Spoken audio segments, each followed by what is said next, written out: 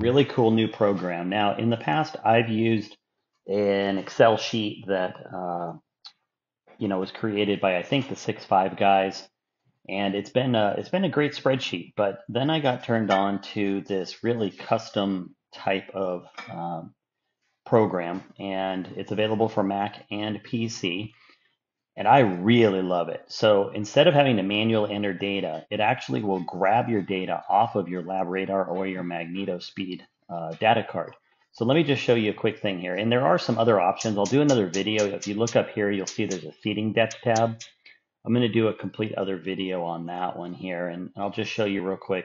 I'll put a link to this so that you guys can download it. Really nice guy, really responsive. I've worked with him. This is actually the second version.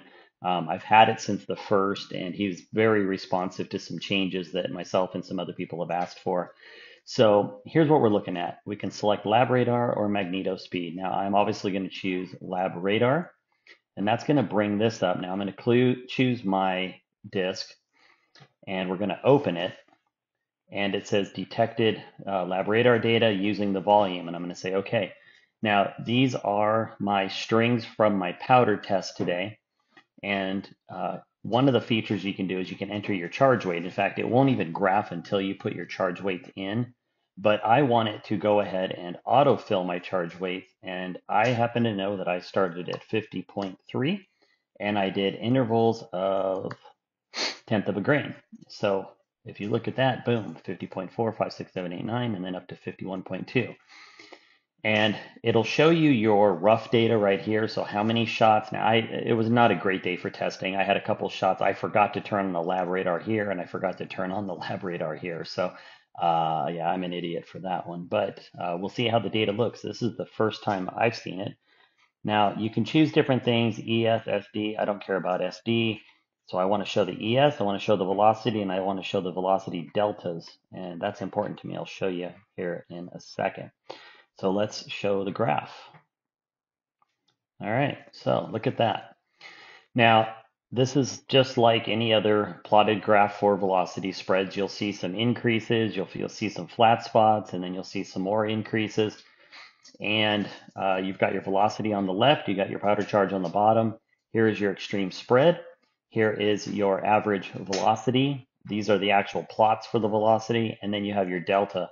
And the nice thing is you can go right along here, and instead of having to look manually at a chart, this tells you right here, okay, we had very little increase, no increase, very little increase, really stable flat spot right here. And then you can see it grows up here. There's a little bit of a flat spot up here right around 2810. It looks like, but you'll see there's a drop below and a drop above. So a lot of really good data to look at without having to flip back and forth between things. So, again, there's a lot of uses for this. I've actually done tuner test plotting. I've done seating depth plotting. I've done a lot of really neat things with it that has really helped improve my reloading even above the previous chart that I was using. So if you're looking for a new way to plot your data, to see what it's doing, take a look at Chronoplotter here.